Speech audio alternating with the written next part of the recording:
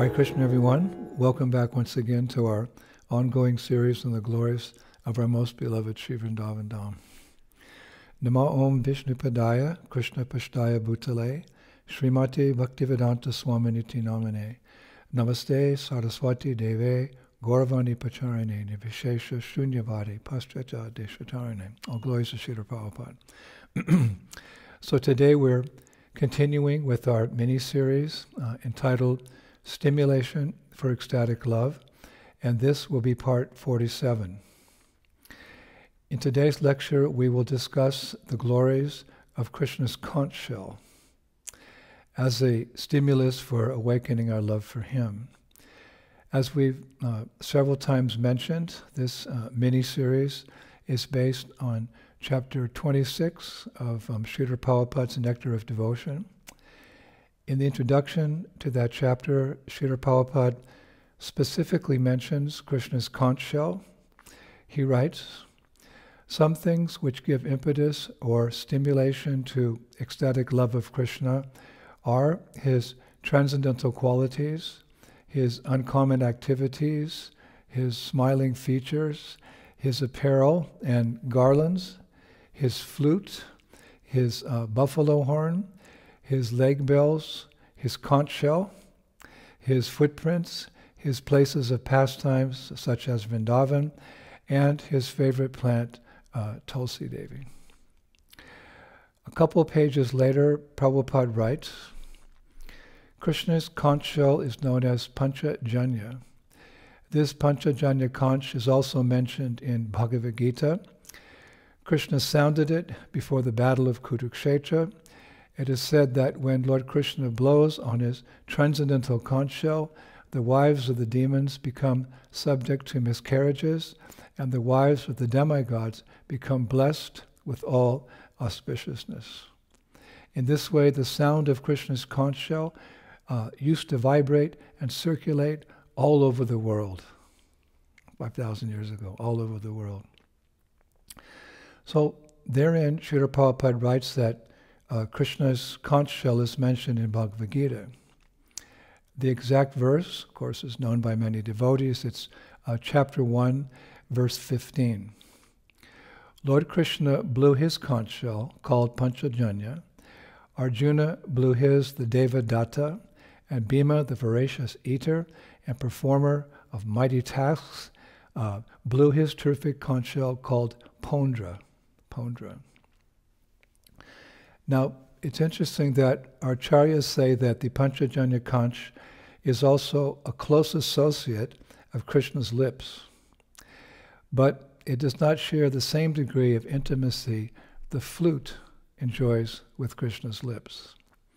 The acharyas say it cannot even be counted in the same category as the flute. The conch enjoys the formal role of declaring Krishna's arrival, or his challenge to an opposing enemy. These are considered transcendentally inferior to the flute's intimate service of conveying messages to the Braja Gopis, especially Srimati Radharani. Nevertheless, this conch is very, very dear to the Lord, as we'll see in this lecture today. And due to its fame, sages chant the following mantra for worshipping the sacred conch of Krishna. This mantra is found in the Agama Shastras. It's found there. And I also found it in ISKCON's deity worship manual. Om Tvam Pura Sa Goro Utpana Vishnu Navi Durita Kare Devaischa Pujita Shavarto Panchajanya Namostute. It's very nice. I offer my respects to the Panchajanya conch of Krishna, which appeared from the ocean and which is worshipped by all the demigods. Beautiful mantra.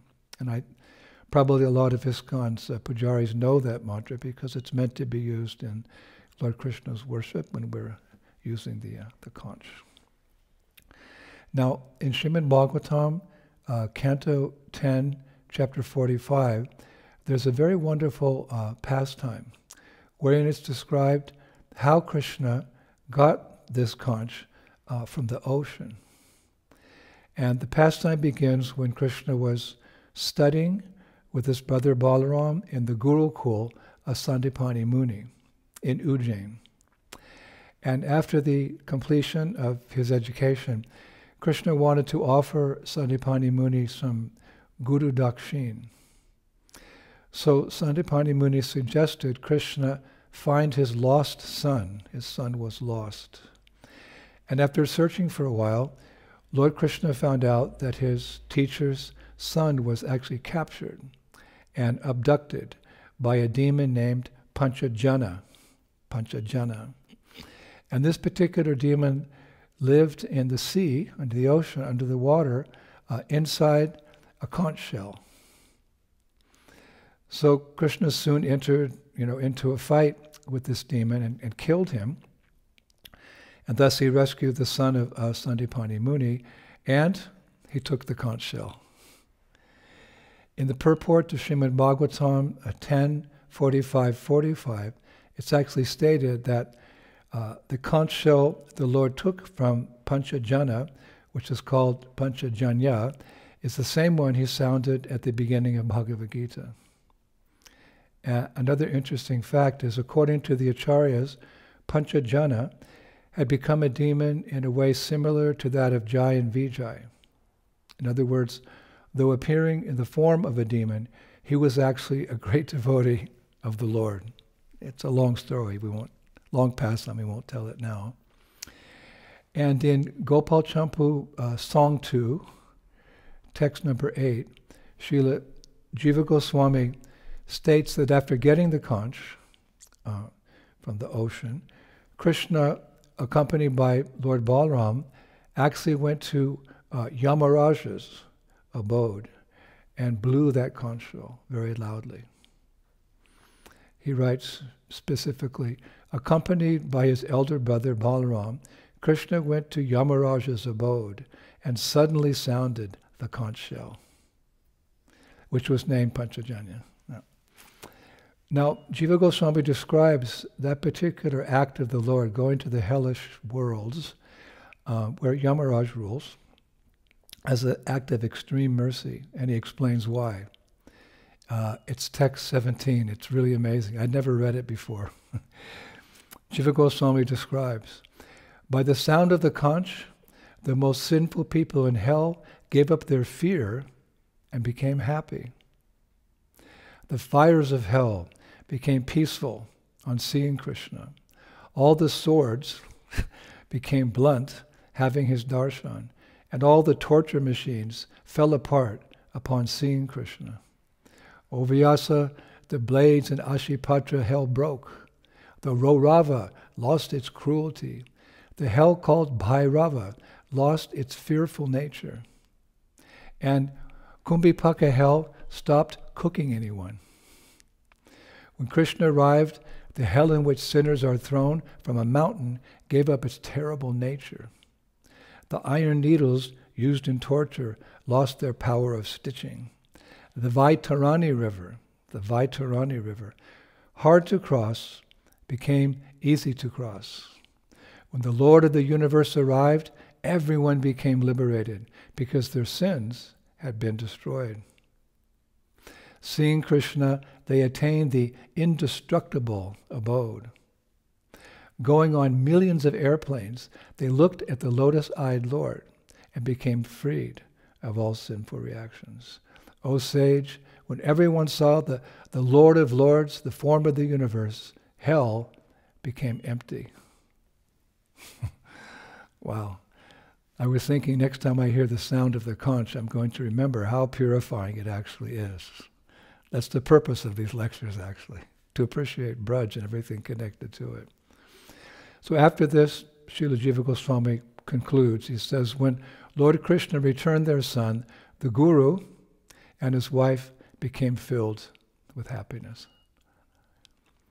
Of course, Lord Krishna's conch is an eternal part of his paraphernalia. And thus, by his mystic powers, we also hear of it earlier in Krishna's Vrindavan pastimes, like when he was a young boy, because rescuing the conch, getting the conch shell from the ocean happened actually after Krishna had left Vrindavan. He was studying with Sandipani Muni in Ujjain. But by his mystic powers, because it's an eternal part of his paraphernalia, we also hear of it in his earlier pastimes in Vrindavan. For example, I was reading in Ananda Vrindavan Champu, chapter 15, by Kavi Karnapura. He describes how Krishna was worshipped by Panchajanya, the conch shell, during Govardhan Leela. He writes, Govardhan, with the limbs of his own body, provided an elegant throne made of smooth stones and pearls for Krishna. The demigod Varuna personally held a fine white umbrella over Krishna's head, which had a fringe of hanging pearls that appeared like falling raindrops. Vayu, his arm trembling in ecstatic devotion, stood beside the Lord, fanning him with a chamara whisk. The full moon assumed the form of a mirror made of jewels. Panchajanya, the Lord's conch shell, sanctified the atmosphere with loud sounds. This is all happening at Govardhan Hill. The effulgent Sudarshan chakra expanded as many lamps to illuminate all directions. Krishna's white lotus flower expanded into many white umbrellas to shield the Lord. And Komodaki, the Lord's club, who is honored by his strength, stood like a jeweled pillar for the bathing ceremony. Wow. Now, there are other instances in Vrindavan as well where the conch shell appeared in Krishna's Leelas. For example, the following statement is found in the Bhakti Ratnakara, written by Sri Narahari Chakravarti. O Srinivas, here Krishna performed wonderful pastimes. The cowherd Sridham played Garuda, and Lord Govinda Krishna mounted his shoulders with a four-armed form. Garuda and Govinda looked very beautiful. Therefore this place is named Garuda Govinda. Now if we analyze that verse, we can understand that the four-armed form mentioned there is Krishna's expansion, Lord Narayan. Lord Narayan holds four instruments or items in his hands: a lotus, a conch, a disc, and a club. And all these four items are actually for the pleasure of his devotees. So in that pastime, Krishna manifested the items of Narayan, including the conch. And as such, that conch is part of a playful pastime of Krishna's Vrindavan Leela, and as such, a stimulus for ecstatic love. Now I was thinking that one might be surprised to hear that Narayan, the Lord of Vaikuntha, the official kingdom of God, Aishvarya Bhava, appears in Braj Leela. But according to our acharyas, actually he is very much part of the Brajavasis' lives. For as part of social custom, he's the Ishtadev of the Brajavasis, the Lord of Lords. Of course, Krishna is God, we all know that, and he's the origin of Narayan. But, as we've explained many times, and it's so nectarian, Yogamaya causes the Brajavasis to forget that Krishna is God so that they can love Krishna in an intimate way, as no one's ever been loved before. As a friend, as a child, or a lover, that's the special nature of Vrindavan. So as, I was trying to think of the phrase, God-fearing people, they follow social customs. The Brajavasis, they worship Lord Narayan in their homes. I was reading just this morning that on the suggestion of Garga Muni, when Krishna was born, or when Krishna appeared, Nanda Maharaj installed a deity of Lord Nrsingadev for the protection of Krishna and Balaram and his subjects. And actually that deity is still worshipped to this very day. And Nanda Maharaj also worshipped a deity of Lord Varaha, whom he placed in the same temple as Lord Nrsingadev, and another small deity of Lord Narayan, which is actually no longer worshipped, having been disfigured. But next time you go to Vrindavan, you go out to Nandagaon, and you go into the palace, you can see these deities. And Lord Narayan is there because he was the family deity of Nanda and Yasoda, as per social custom. And there's even a sweet pastime where Krishna himself mentions Lord Narayan as the Brajavasis' worshipable deity. And that pastime is as follows. Once, while herding cows, the cowherd boys rested in a large circle with Krishna in the middle in the shade of a big banyan tree. And their cows were also resting peacefully. It's described after a long journey from Vrindavan village. Now the boys had been snacking, eating little bits along the way, and they were worried that whatever was left of their lunch packs would not be enough to satisfy their appetites later on, or the main meal, their lunch. One boy is quoted as saying, "My tiffin is as empty as my stomach." Another boy added, "I have barely enough to whet my appetite. Why bother eating at all?" So in this way, the boys were kind of complaining to one another. And then they complained to Krishna. It was their only shelter and refuge. And Krishna said with a smile, very instructive, "Friends, do not lament. We should always accept whatever we receive as Lord Narayan's mercy. If we do, we will never be disappointed. By His grace, a morsel may satisfy any appetite, and without it, even a feast will not be enough. By His, Narayan's grace, a morsel may satisfy any appetite, but without His grace, even a feast will not be enough." So, pleased by Krishna's words of wisdom, the cowherd boys sat to eat the remnants of their packed lunches with, it's described, renewed vigor, only to find that as much as they ate, their tiffins were never emptied. Krishna is the master of all mystics.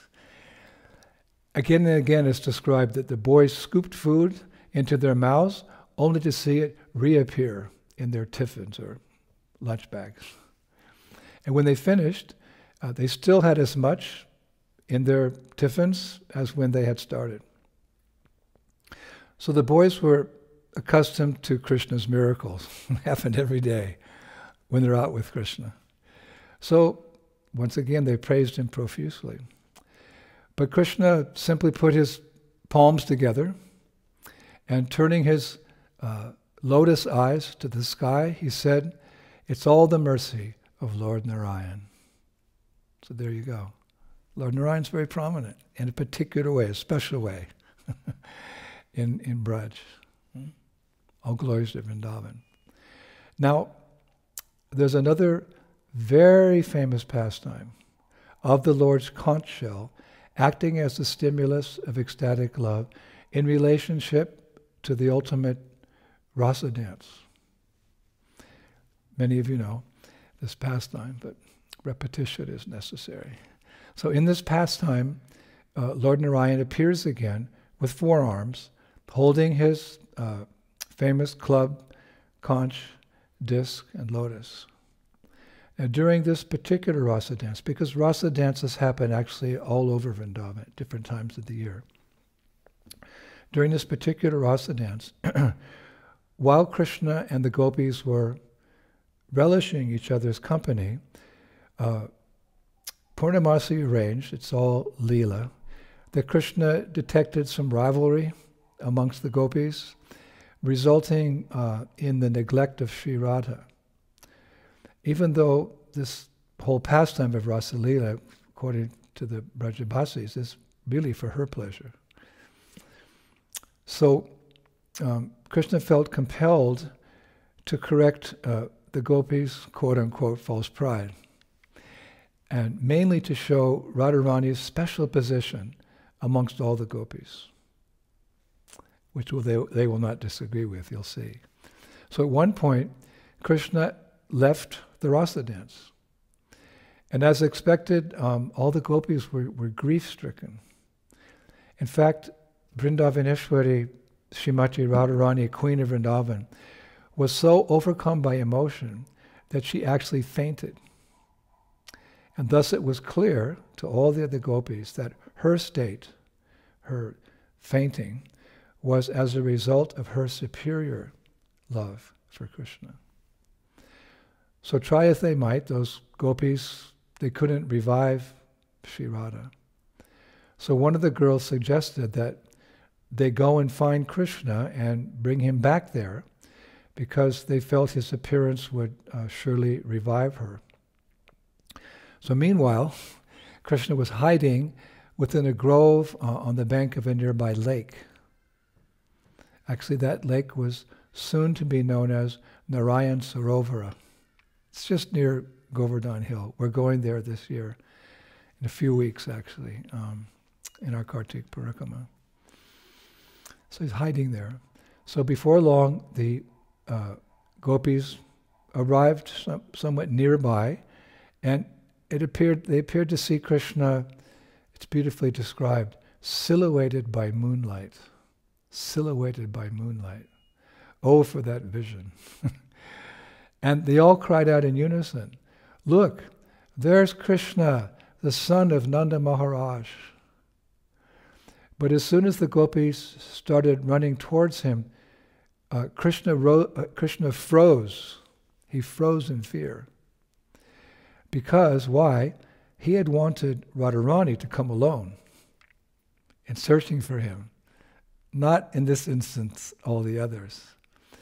So, as to conceal himself from all these gopis, Krishna instantly assumed a four-armed form of Narayan. Thus, when the cowherd girls came into the meadow where he was hiding, they were astonished by what they saw. Seated before them in that forest clearing was Lord Narayan in all his, it's described, Vaikuntha glory, Aishvarya Bhav, awe and reverence. And in his hands were the famous club, Conch, disc and lotus. And also around his neck was a Vaijayanti garland. Vaijayanti means 5 different types of flowers, all very aromatic, the garlands reaching down to his feet. Now, the gopis, they whispered politely to one another, "He's not Krishna. He's the Supreme Personality of Godhead, Narayan." So, as customary, they all bowed down to the Lord and addressed him as follows. "O Lord Narayan," the gopis prayed, "we offer our respectful obeisances unto you. Kindly be merciful to us. Give us the company of the son of Maharaj Nanda, and thus vanquish our lamentation."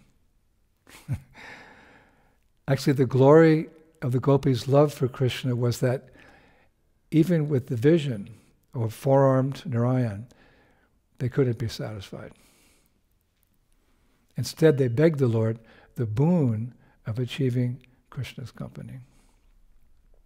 So after submitting their prayer, and again and again and again, offering obeisances, the gopis departed with the hope that their search for Krishna would bear fruit, now that they had received the blessing of the Supreme Lord.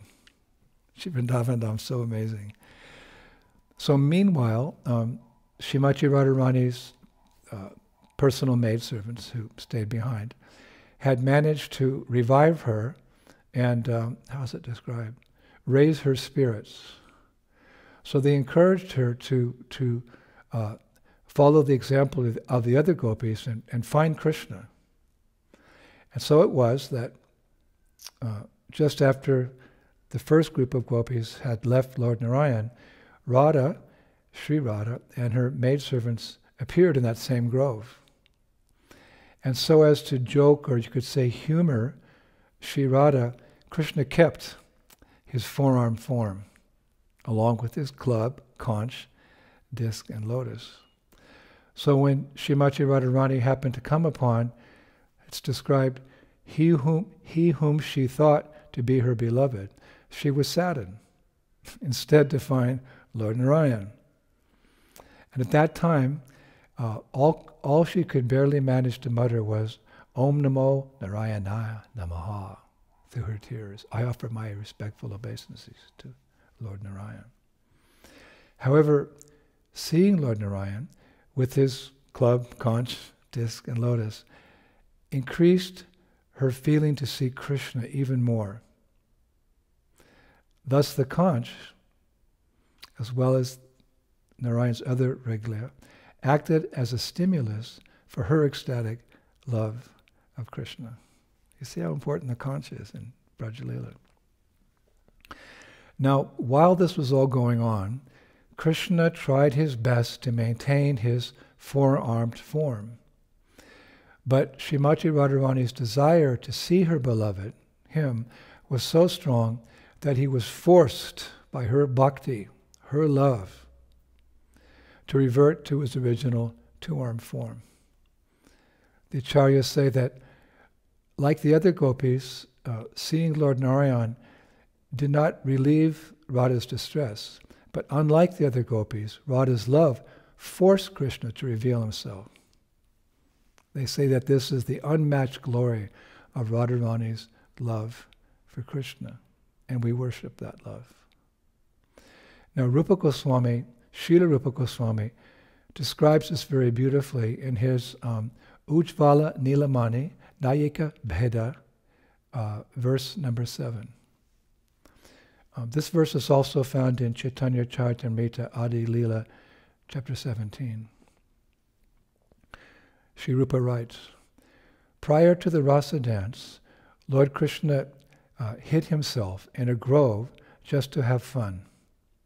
When the gopis came, their eyes resembling those of deer, by his sharp intelligence he exhibited his beautiful four-arm form to hide himself. But when Srimati Radharani came there, Krishna could not maintain his four arms in her presence.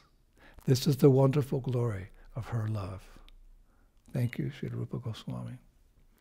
So when the other gopis returned to find that Sri Radha had forced Lord Narayan, Krishna, to reveal his true identity, which they could not do, they again enthusiastically praised Sri Radha's superior love for Krishna. Aradhana, she who gives the most pleasure to Krishna. Now, interestingly enough, there's a somewhat similar pastime that the Brajabasis like to take in Vrindavan. I've heard it several times, of the conch facilitating ecstatic love in the pastime of Krishna and his cowherd friends, his cowherd boyfriends. There's a pastime place in Vrindavan called Dhana by the locals. And once, while playing with his friends there, Krishna hid from them during their play, kind of like hide and seek, I guess you could say. And several different groups of boys were looking everywhere for him. Finally, one group found a peacock feather on the ground. And one boy held up the feather and said, Krishna must have danced here with the peacocks. In his exuberance, his own feather must have fallen from his turban. Boys, we're on the right track. And actually they were on the right track. Because as the boys hurried around, they closed in on Krishna, who, having nowhere to hide actually in an open meadow, resorted to a bit of transcendental camouflage, we could say. I think that's the best way to describe it. A new phrase, transcendental camouflage. For beneath a small banyan tree, Krishna manifested his form as four-armed Lord Narayan. Again, with his divine symbols in his hands, the club, conch, disc, and lotus. Plus, it's described a kastuba gem around his chest, and a crown. So when the boys spotted Krishna's bluish-black effulgence from a distance, they all raced to be the first to touch him. But when they arrived at the banyan tree, they stopped short because what did they see before them when they came closer? It's described the master of all creation. And they were simply struck with wonder to see this towering form of four-armed Lord Narayan, who was leaning casually upon his club while holding his conch to his lotus mouth, while smiling at them fondly like a benevolent father. So the boys spontaneously, as they'd learned from their parents, they bowed down to Lord Narayan, and then, still kneeling, full of wonder and palms joined in respect, the cowherd boys just huddled together, not knowing what they're supposed to do next. When they're with Krishna, they know what to do, but here they're with Lord Narayan, and they just learned a few simple things from their parents, how to respect Lord Narayan. So they're kind of sitting there dumbstruck, dumbfounded. So, touched by his love for his bewildered friends, Krishna couldn't restrain himself any longer. Here we go again. So he quickly resumed his original form as a cowherd boy, jumped up and said, "Surprise!" And then he ran towards the grazing cows. So, brought to life again by Krishna's clever trick, the boys jumped to their feet and ran excitedly behind him, calling out, "I knew it was Gopal," one boy said. Another boy said, No, I knew it was Gopal. Other boys like that. Everyone started saying, "I will be the first one to catch him."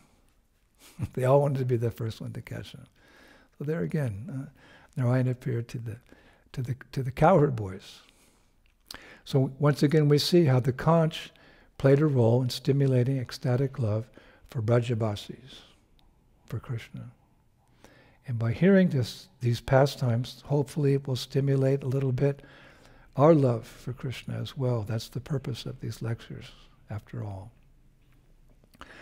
So one final pastime, revealing how the conch is a stimulation for ecstatic love. Give me a second here.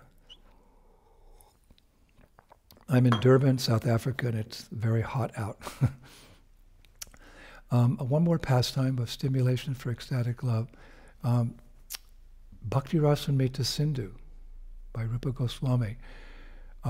It describes a situation involving the Pandavas when they were living in exile in Vrindavan for a short period.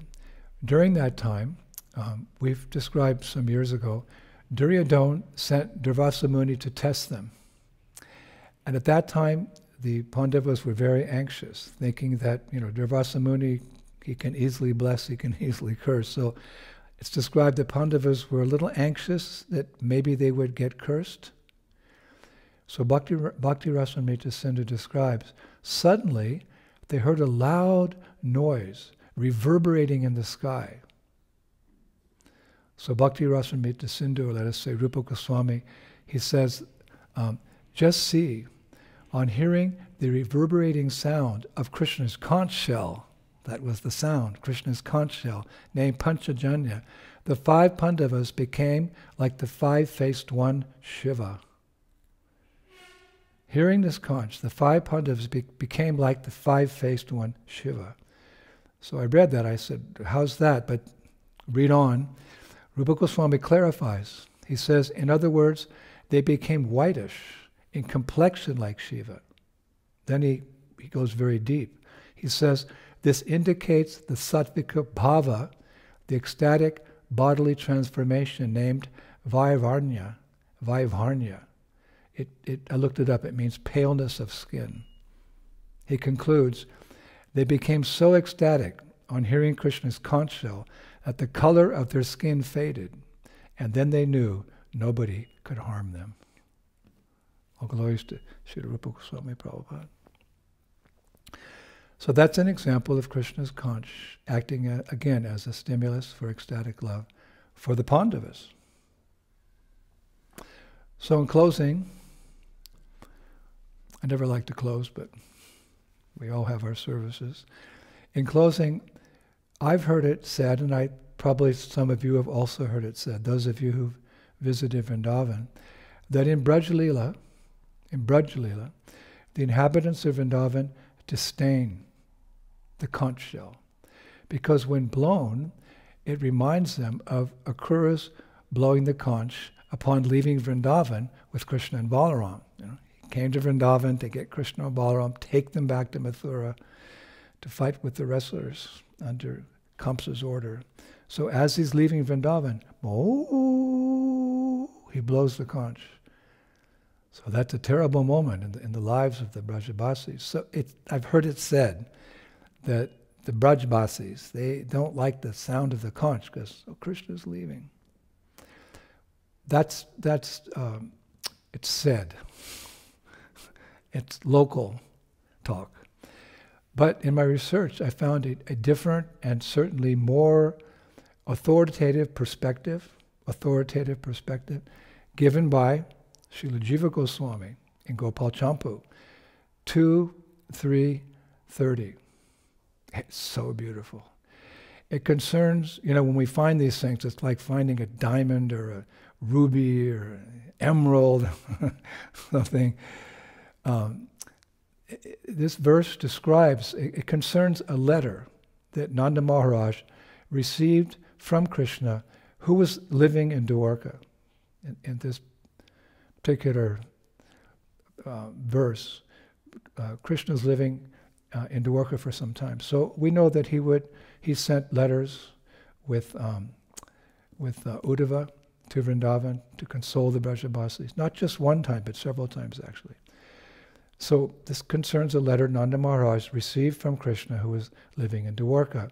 And this letter was being read by a priest, Sri Jiva says, to Nanda Maharaj, with many Brajbasis gathered around together. Listen to this letter. Krishna is writing to his father. O Father, I do not live in Indraprastha or Dwarka, but rather in this letter. As I live in this letter, keep it in your pocket in place of my direct association. Like Vani, instructions. So Sri Jiva writes, just when the letter was being read, the sound of the Panchajanya conch arose in the southern direction, towards the road to Mathura. When that sweet sound arose, the Brajbasis all desired to know about it and began shouting, "Victory, victory!" in astonishment. Then in great bliss, they began running towards the sound with a joyful gait. The women, children, and elders all ran with them, guessing that Krishna was coming back from Dwarka, not aware of themselves or who was in front or who was behind. Krishna's coming. The conch is sounding his arrival. So hearing the sound of the conch spreading everywhere, along with it's described the rattling of the chariot and sounds of victory, victory coming from the devatas in Svarga Loka, they started to become stunned, all these devotees running in that direction. As they ran forward, Jiva says, they saw Garuda on Krishna's chariot and could no longer move their feet. They could no longer move their feet. Suddenly they stopped and remained standing, stunned like trees. Stunned like trees. When they saw the chariot, they came completely immobile and then started an uproar because of Krishna's coming back to Braj. It ends like that. Oh, glories to the Conch, heralding Krishna's return to Vrindavan. Hare Krishna. Prabhus, thank you so much. It was such nectar researching this topic. Just one lecture on the Conch. And next Friday, we'll lecture on Sudarshan Chakra. Sudarshan Chakra in Vrindavan. So please excuse me, I'm going on a Food for Life program in a settlement, a township, a poor area here outside of Durban where the African people live. It's one of my favorite places on earth. What?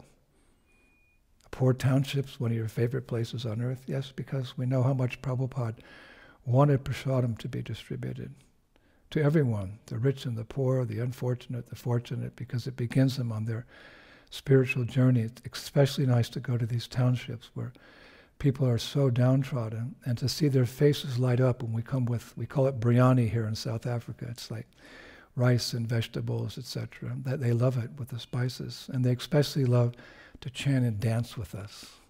Hare Krishna, Krishna Krishna, Hare Hare, Hare Rama, Rama Rama, Hare Hare. I was thinking this morning, two places are dear to my heart, Vrindavan and an African township. This is all the mercy of Shri Chaitanya Mahaprabhu and Srila Prabhupada.